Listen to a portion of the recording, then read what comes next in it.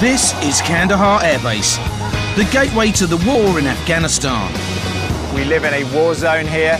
The moment you step outside a wire, you are in the threat zone. There's £1 billion of NATO hardware and 10,000 soldiers from around the world, all inside the wire. But it's also a bustling community in the middle of the desert. I'd even recommend it to my mother.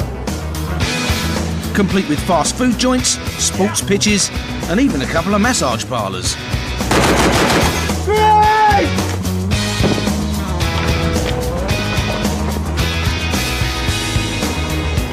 And it's the story of everyday life of the British men and women living here. Some nice men in there. Can't help but look. The ones in the sky and those on the ground. It's nice here, but obviously when we go out on the ground, it's totally different.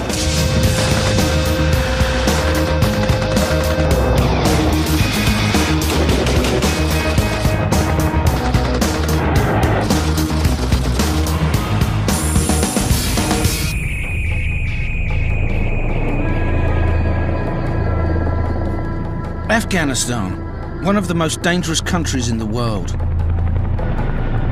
Almost 1,000 soldiers have died here since 2001. But inside Kandahar Air Field, it's a different world.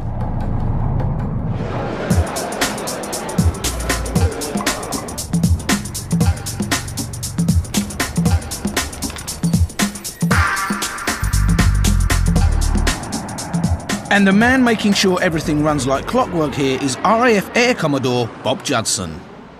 I am the mayor of the town, if you like. I'm running the base as the base commander, and I'm the landlord for the real estate here. We've got every type of aircraft under the sun, from fast jets to doing the bombing rollout here, to unmanned air vehicles doing reconnaissance and also actually attack missions. We're running about 10,000 movements a month out of here. That, to put it in perspective, that's about half of Gatwick Airport. The camp's built next door to Kandahar International Airport. Domestic Afghani planes share the runway with Chinooks and Hercules. But at the heart of the operation are the GR9 Harriers. They provide air support to the troops on the front line. Jet pilot Rich Hillard, also known as Bolly, is now on his 5th tour of duty in Afghanistan.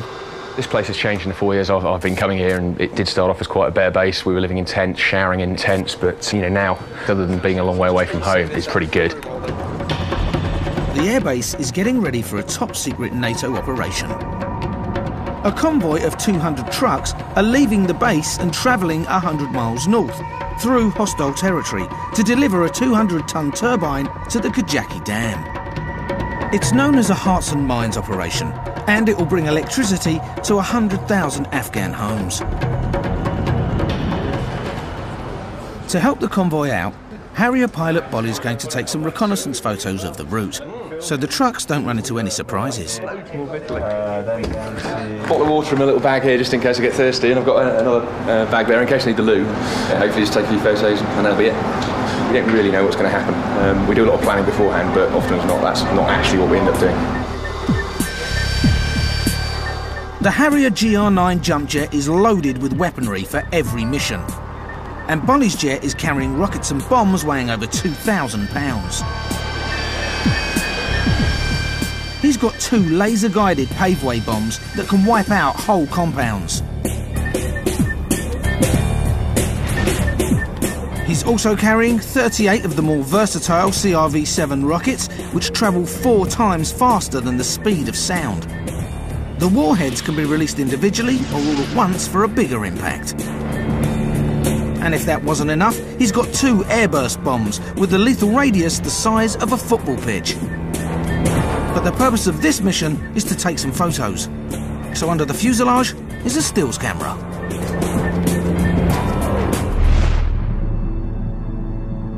After taking a few photos, he gets a call from the troops on the ground. To identified radar information. Turn left heading 040. They're being attacked near Kajaki and want Bolly to find out where the rockets are coming from. Positive. 2 miles out. Visual. All clear. He'll be screaming down the radio, there'll be bullets going on in the background, and he'll be in a lot of trouble. And he's just trying to get across to me as quickly as possible where that threat's coming from. Bolly switches on a bit of kit that's revolutionised the way the war is fought in Afghanistan. It's called a sniper targeting pod, which is next to the stills camera under the fuselage. Its telescopic lens gives the pilots a detailed view of the ground, which is then beamed to the troops on the front line, giving the soldiers live bird's-eye footage of the enemy. The army asks Bolly for a show of force.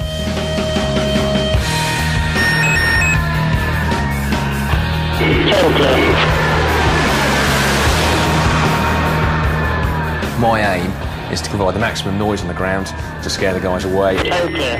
I'm flying the jet down to 100 feet above the ground, going along at about 600 miles an hour, so I've got to look out for people potentially shooting at me.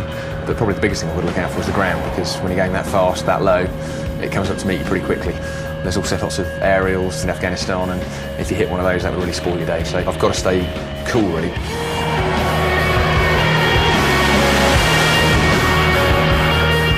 At the sight of the jet, the Taliban make a run for it.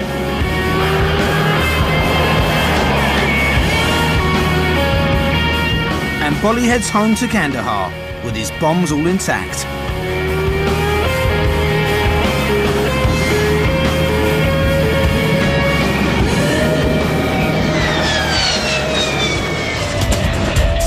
Up next, some rookie recruits prepare to leave Britain to head into Afghanistan. It's going to be a hell of an experience. I'll tell you whether it's fun or not when I'm out there.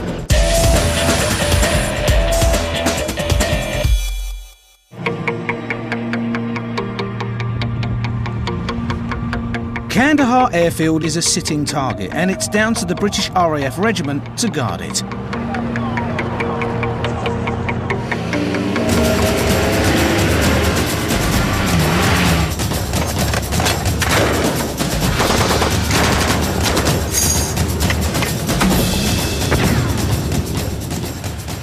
The moment they're outside the fence, there is a threat from mines, both modern mines emplaced by the insurgents and also legacy mines that have been there for years in this conflict-ravaged country.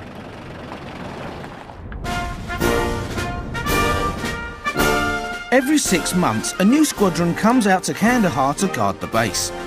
The next batch are getting ready to leave RAF Honington in Suffolk. Right, lads, what's going to happen in a minute, right? You're going to get your final inspection from the corporals, all right? You used to bring out your passport, your native travel order, and show your ID card as well. Before they go, Sergeant Bennett Jones is making sure his lads have got everything they need. Lads, get your dog tags out now so I can see them. ID card. Right, anyone had any problems over the weekend that I need to sort out now before we off? What? The what? Right, don't worry about that. Idiot. Right, take over. I'm pretty much their dad, and I think any dad would agree with me, having a child is very stressful, all right? Now imagine having 30 kids to look after at once, so you can imagine what I'm going to be like sometimes. Out of 30 men, he's got 18 brand new recruits, and one of them is 21-year-old Nathan Choules. Never felt like this before, so I mean, it's a really weird feeling. Good feeling though, so I mean, it's heart's going. Really looking forward to it. It's time to say goodbye. And for Jonesy, it means leaving his pregnant fiancée, Lucy. It's just a bit nerve-wracking now because I'm not going to see him until he gets back after the baby's born, so scary, I suppose.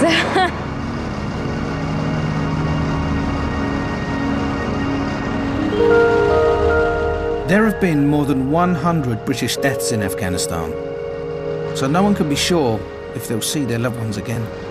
I'll be back before you know it, alright? I have a lovely little daughter. Right, you're going to get me crying in a minute. Yeah? Alright? I love you. I love you. Alright, come on. Get out of here now, alright, so you don't see us go. Go. No, I'm going to wait with those. Go on. Alright? I'll speak to you soon.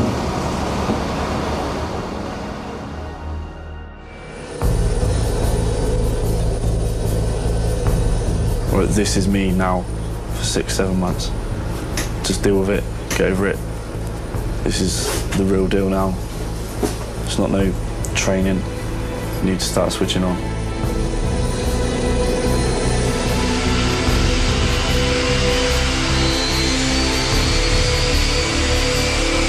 Contact 37 Whiskey Sierra, line up, report ready for departure. Line up, all ready.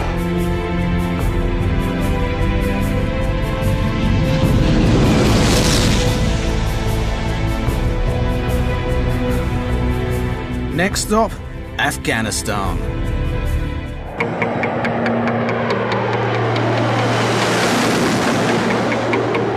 "4,000 miles away in Kandahar, Harrier pilot Bolly is bringing in his jet for some TLC. What are you thinking? The nose wheel sat quite high for some reason, so we're just trying to work out why. Engineers like Jumper Collins and his team are the unsung heroes of the war, because without them, the planes won't fly. I worked in a car garage for 5 years before I did this job, and it's quite a bit different. Gave it a bit of a bounce on landing, so well, not a bounce, but still. The engineers have 8 Harriers to look after. If you lose an aircraft, go down to 7, there's a lot of pressure on you to get the aircraft up and running again, get back to 8. The other day I think we dipped down to 6, and it was quite hectic. Jumpers found a serious fault with Bolly's jet. Just here on the aircraft is where the forward fuel tank is, and we'd noticed fuel coming out down through that hole there. To get to the fuel leak, the engineers have got their work cut out. The Harrier's built around one central turbofan Rolls-Royce Pegasus engine. A 9.5 metre wing weighing 2 tonnes bolts on top. The leak is at the front of the fuel tank underneath the engine, and that means there's only one way to get to it. It's a wing off, engine out to find what's gone wrong.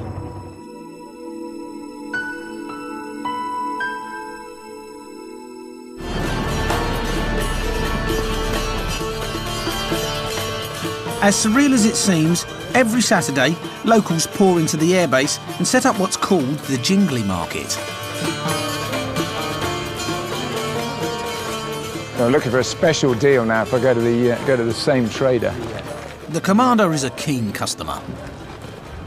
For a lot of the people that are on the base who never get off, then this is the closest they will come to real locals. It's one of the highlights of the week. There's obviously a great opportunity for us to come away with some good or bad souvenirs, and there's both sorts available, that's for sure. Most Afghans live on around $1 a day, so this is a nice little earner. But there's a trade-off. They have to go through a full search. Even the children. The worst sort of threat you can envisage here is a bomb. It's a busy market, there's lots of people inside, both from us and obviously from the locals. So mitigating an explosive threat is probably the most important thing for us to do.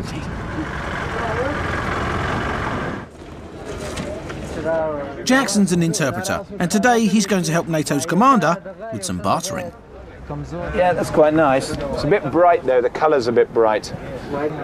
But it is a dangerous job. Yeah. Most of the time the interpreter or the guys who work for a NATO or ISAF, they get killed. I cover my fares because I'm not sure, who is Taliban, who is not. So if somebody recognizes me, of course they will kill me. How much for this? 250. 250. 100. 60. Okay, 150. 220, okay. No, 180. Okay? Yeah. 180, done? Yeah. Okay, there you go. Thank you, my friend. That's a big solid chunk of stone. But Jackson, not his real name of course, knows the commander's been ripped off good and proper. 100 was good price. I'm just generous. Cool.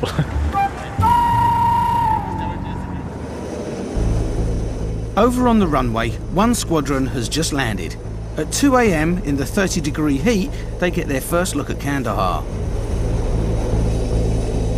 They've been up for 24 hours.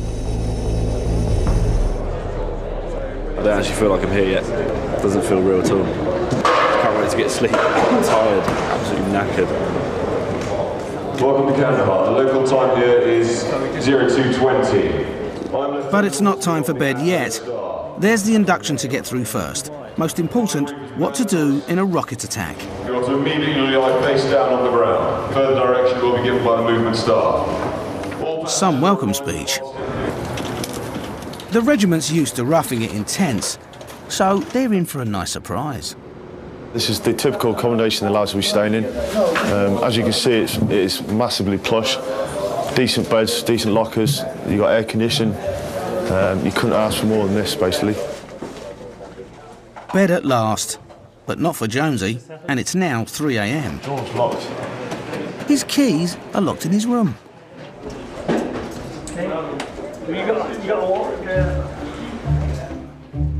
All I'll do is go to bed. With just 3 hours before they're on duty, this calls for lateral thinking. Might get through the window. Mate, I'll smash the window in a minute. All it needs is a little gentle persuasion. It is now 7 minutes past 4 in the morning. That's the sort of thing that happens, so the first night here, it's bound to happen. Everyone's lacking now, so everyone's just getting the rest down, which I'm about to do now. So, see you later on.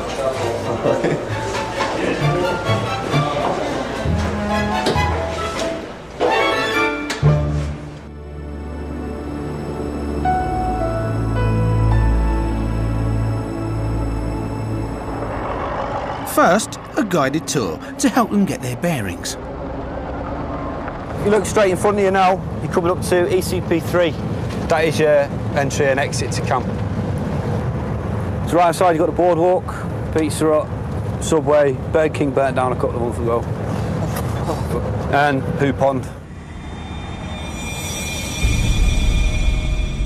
The Poo Pond is the camp's biggest landmark. A sewage works the size of 9 Olympic swimming pools designed for 3,000 people. Now, it's struggling to cope with 5 times that number. You'll get used to that smell. You've got to turn the aircon off at night because it just sucks it all in. Anyone got any questions on a tour? Whereabouts are we on here now? Where are we? No, that's a question. It's overwhelming for new recruits like Nathan Chulz. It's huge. Absolutely massive. Really busy as well. So many people around this camp. Loads of different nationalities. Corporal Jim Davis wants to make sure they're ready to go on patrol for the very first time. You get everything that you are taking out on patrol with you. Everything. Pete. Right, fellas, 2 minutes then. He's going through their rucksacks to check they've got the right gear for going outside the wire. Okay then, fellas, listen in then. Right, every bit of kit you haven't got, fellas, you're going down for 20. First off then, all of you, stick up your ID cards in your mitt. My wallet jump. 20, get on your arms.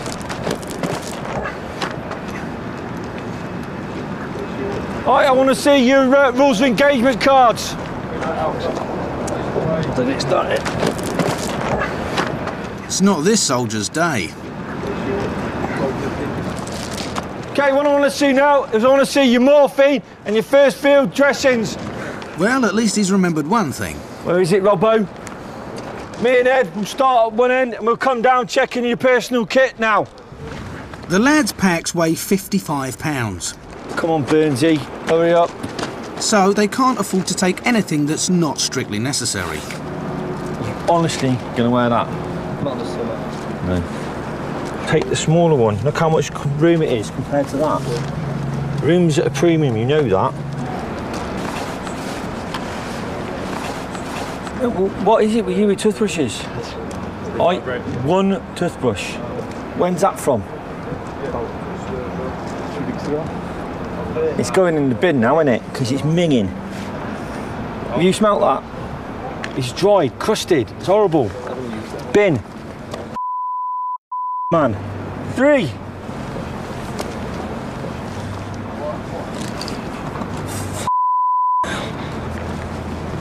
How much smaller as it is now? We're just lobbing out those 4 minging rags. Right, put it away.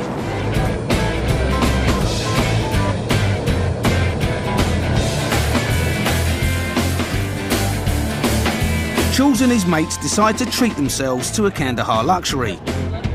And it's all there on the boardwalk. And you come back and you get to have a pizza out. It's brilliant. It's open till like 2 in the morning as well, isn't it? Yeah. 2 in the morning. Yeah. American football over there. Ice hockey going on over there. On not ice. I expect it to be like just bog standard. But it's brilliant. It's like a summer camp. BFBS Radio, the strongest man in Kandahar competition, which has been held today, this afternoon.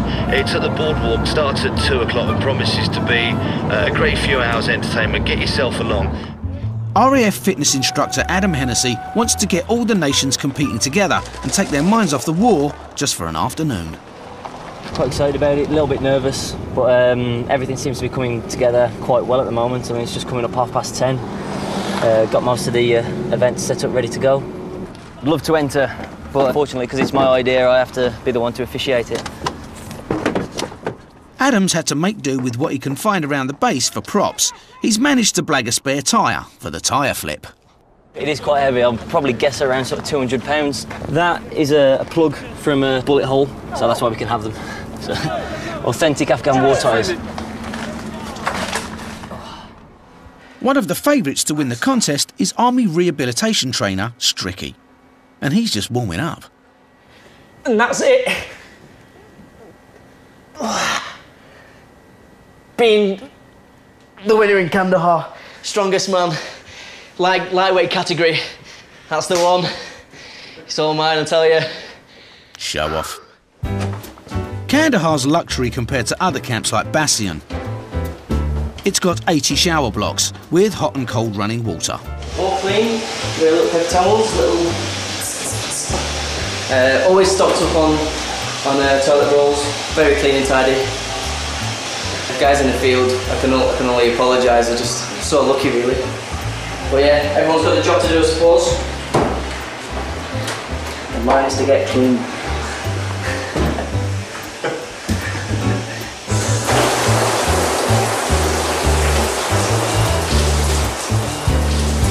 Now where's that soap?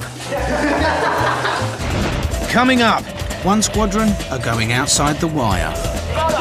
And the Brits take on the Canadians for the title of Kandahar's strongest man. Look at the size of him. He's one big.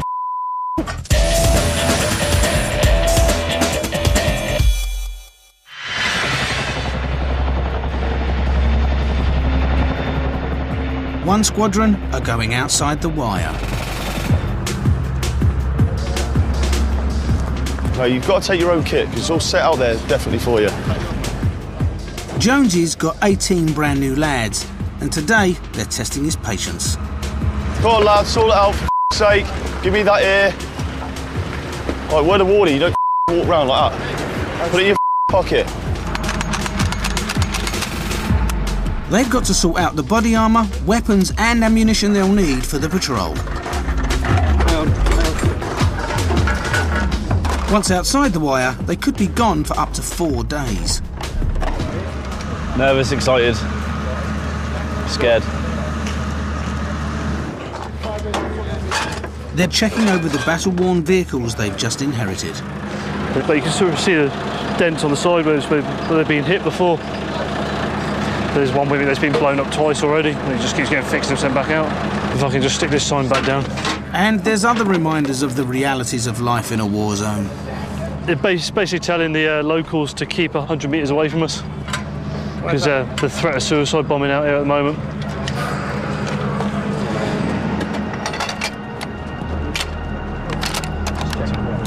Happy with that? Ready? Yeah.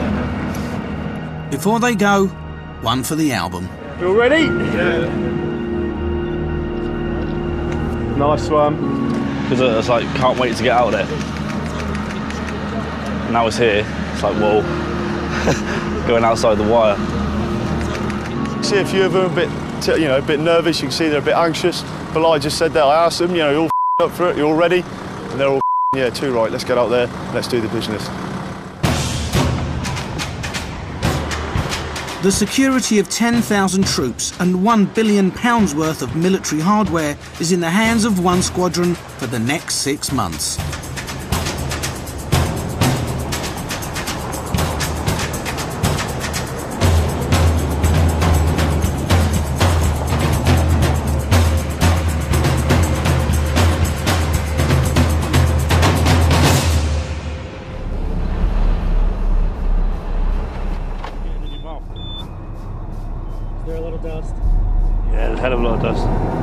Especially on top cover, because we're one of the last wagons back. The men are travelling in a convoy of 8 vehicles. There's one Vector that's a troop carrier, 4 Vixens that are lightly armoured Land Rovers, and protecting the convoy from the front, rear and sides are 3 heavily armed WMICs, or weapons mounted installation kits. Top cover's provided by the rear gunner, operating a 50 calibre heavy machine gun, or HMG, which has the killing radius of 5 metres from over a mile away. This can be switched to a grenade machine gun that fires high explosive grenades at 340 rounds a minute. The WMIC's commander sits in the passenger seat with a 7.62mm general purpose machine gun. The convoy's biggest threat is going over roadside bombs, and they've come to their first vulnerable point, or VP. The squadron we took over from, they lost 2 lads around this area, so it's become a very important VP for us to make sure that we do it properly.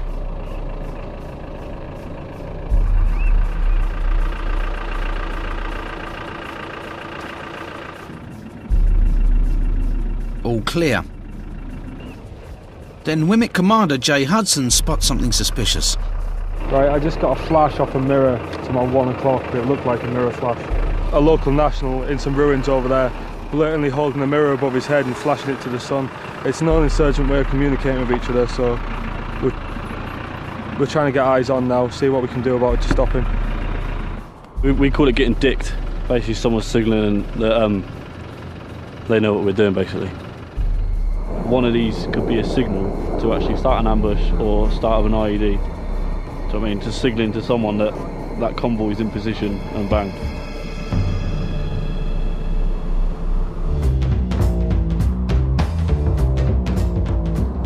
Back at Kandahar Air Field, Harrier engineer Jumper and his team are finishing off fixing the fuel leak on Bolly's jet. Yep.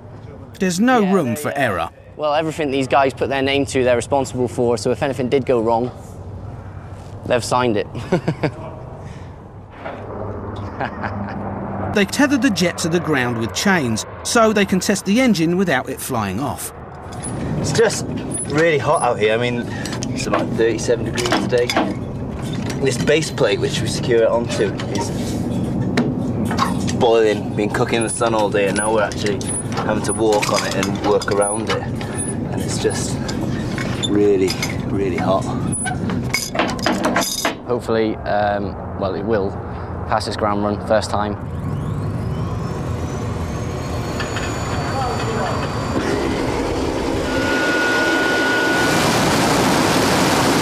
As the engine reaches full throttle, the chains have to withstand 22,000 pounds of thrust. So it's looking good, no leaks. All the figures seem to be matching up what they should be, so it's all going well.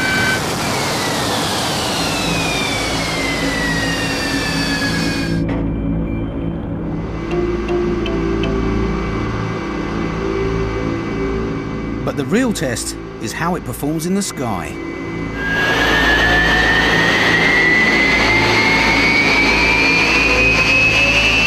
Bolly's planning to take the jet to 40,000 feet. Done all our checks. It's passed the flying colours on the ground run, so there's no reason why it should have a problem out there. Get up there! But it's not taking off. 4 days of work for nothing. Line message. Yeah, aircraft 43's just throttled up and throttled down on the runway. I think he's coming back in. But Jumper's just got the jitters. There's nothing wrong with the jet. Oh, he's just doing the slams over again, isn't he?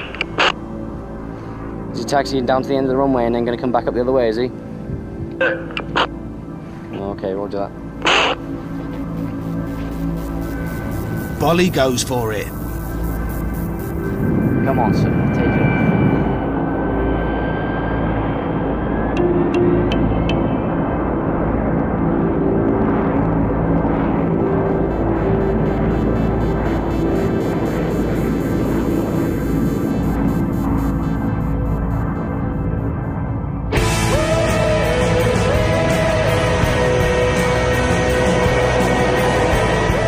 Job done. Bolly's plane rejoins the squadron.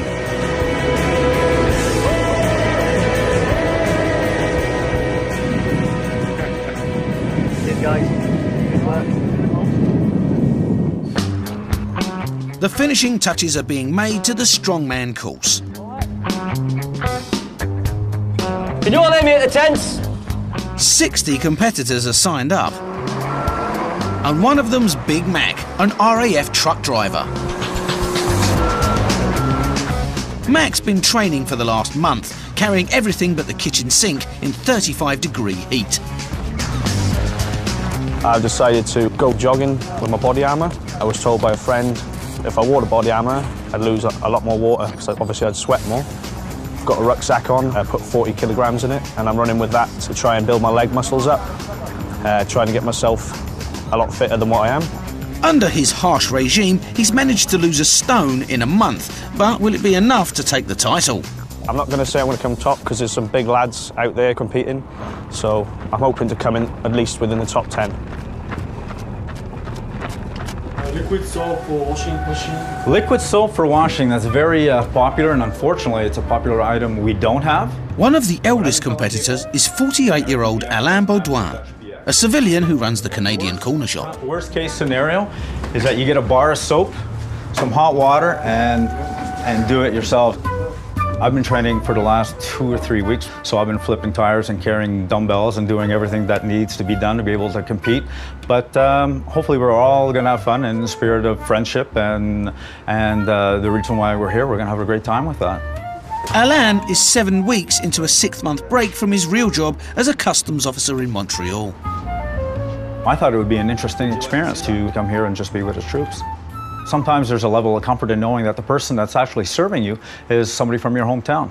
If they need a shoulder to cry on or somebody to talk to, we're all there for them. Over at the RAF Regiment, Sean, one of their mechanics, is a late contender. I only entered the competition about an hour ago, so I've not really had long. Currently holding ammo boxes out at arm's length and training for the Kandahar strongest man. His odds are about as big as his biceps. I think I've been holding them about a minute and a half. Yeah, slowly starting to hurt. Yes.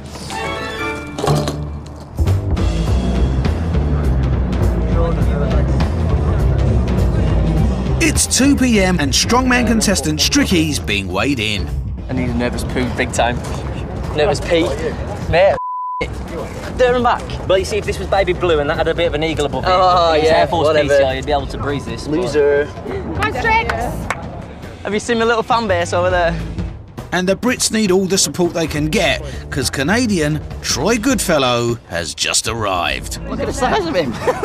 He's one big. It's stiff competition, but Mac's not bothered. Yeah, there's some big guys here. They've obviously been training, taking a lot of supplements in as well. So have they got the strength there at the end of the day, or does it just look like they've got the strength there at the end of the day? Corner shop contestant Alain isn't so confident. Maybe bit off more than I could chew, but we'll see. Hoping for the best. I was kind of hoping there'd be an over 45 club. 3, 2. They're off on the first event, carrying 25 kilos of water in each hand.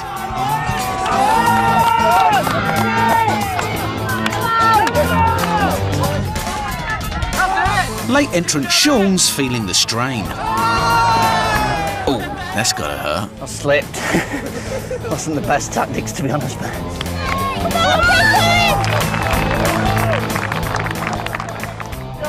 Yeah, Need a fag.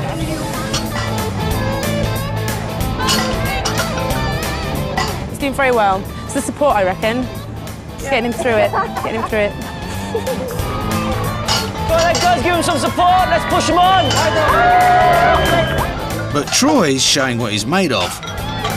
Pure brawn. March it up!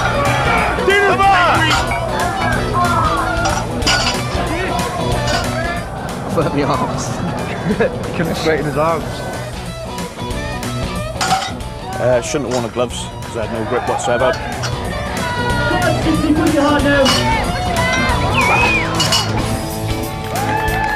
That's my 2 worst events out the way. I'll come back now and smash it, hopefully.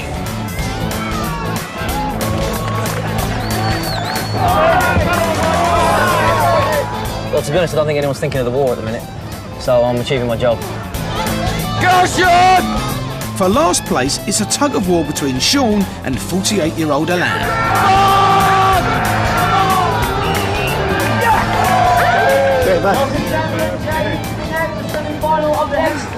Good result.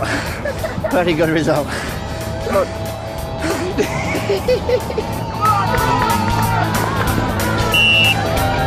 No prizes for guessing the winner.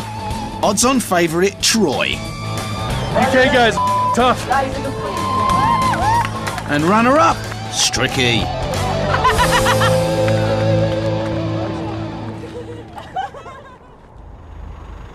After 14 hours on patrol, the regiment find a spot to camp for the night. Who's free? That's Kicks. What? Pizza? And whatever I spare. And then it's time to get out the ration packs. To be honest, I'd rather be eating some Sunday roast back in the UK, but put the ammo tin on there because you can fit more rations and cook more people's food at once. It's the most dangerous thing we do. Oh, excuse. What's your arm? No. Curries. Treacle sponge pudding. It's like a brick in syrup. It's not gourmet, but it's a balanced meal of fat, proteins and carbs in a bag. It burns. Giving the lads about 5,000 calories a day. I've gone for the old steak and vegetables today. Steak and veg? Yeah. Best one. You're lucky I gave that look. Big spoonful there. It's like baby food. We got roast duck in wine sauce. After a stressful day, the soldiers of the RAF can finally relax for the first time. This is why I signed up. Top Gun, what a film. Yeah. It's Top Gun without aeroplanes. And without the gentlemen, the good-looking women everywhere. I couldn't think of it anywhere else I'd rather be. On the spot.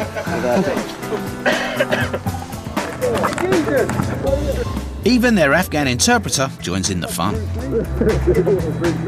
he talked to us about his family and his wife and that. And the Taliban actually shot his dad. Just because he works with us, with the forces. He's 19. Time to turn in. 2 men stay on lookout with thermal imaging cameras. Is it hard to stay awake? It can get, yeah, but you just got to remember that if you fall asleep then, well, that's probably when the hit the fan. And the rest of the patrol get their heads down, wherever they can. He's on the roof, mate.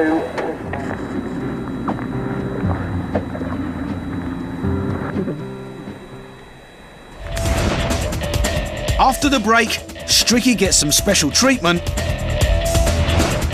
and Jonesy gets a little surprise in the post. That there's the latest scan picture of my little girl.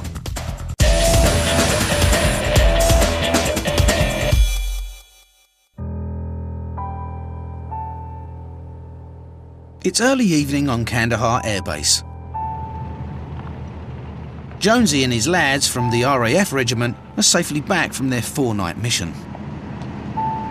Right lads, obviously you know what went on there, alright? Everyone reacted perfectly sound, alright?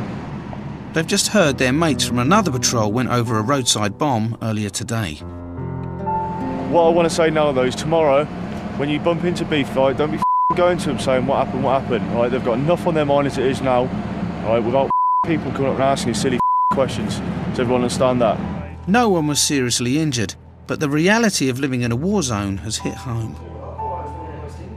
The first Taliban attack on their squadron has shaken the young lads. All we're doing is just deterring them. We're not actually stopping them. We go through some villages on a normal patrol. There's hundreds of villages around our RAO. And some villages are cool. You go past the kids, they're all loving you and that. And you go through some villages and some of them just hate you. It's like, why? We're doing you a favour. They're hating us, throwing rocks at us. If the locals ain't appreciating what we're doing, how can you appreciate what you're doing in yourself, do you know what I mean? It's just a mixed barrel of feelings. It's weird.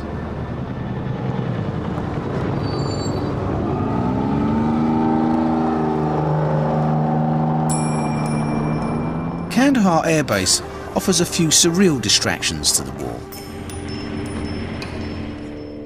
And the Thai massage parlour is definitely one of them. This is all my girl over here. And they're all from Thailand, so they know what they're doing. Toy and her team of 6 masseurs brought a touch of the Orient to the airbase 2 years ago. If you look at the outside and you're in another world, you can just walk in and you just forget where you are. The Army's strongman runner-up Stricky is in need of some muscle relief. No better day to spend my Sunday morning getting a Thai massage, I think, so just rub those aches and niggles out my body. They don't do extras, I'm afraid. Well, so I've been told. I'll ask when it's my turn in a minute. I'm only joking. But yeah, nah, I think apparently if you ask, you get. I'm not even going to attempt it. It's like ordering a Chinese. Could I have the deep tissue massage, please?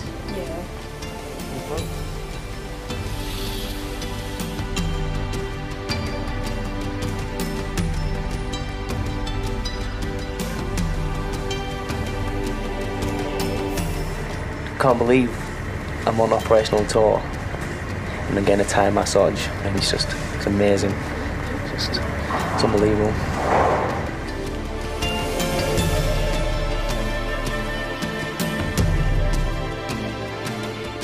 Jules and his mate Fergie have some downtime too.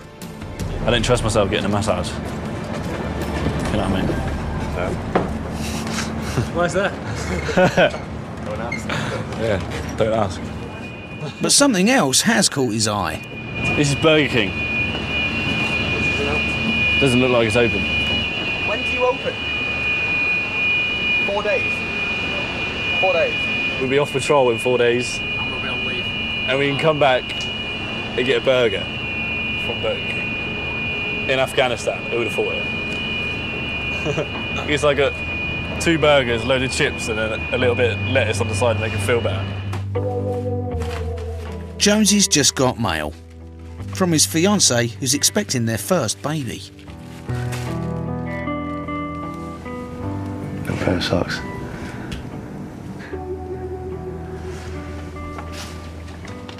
That there's the latest scan picture of my little girl. It's a bit hard to obviously make out, but you know, she's there and she's always pretty cool. Next time, the camp gets camper. Woo, the things I do for charity. The Chinooks pick up casualties from the front line. And the regiment comes under attack again. But this time, it's serious. 4.5 tons of women that's been blown 15 feet to the side of the road. We have 1 man trapped underneath that vehicle at the moment. It makes you really angry. They're just cowards. And that next time is next Friday at 8.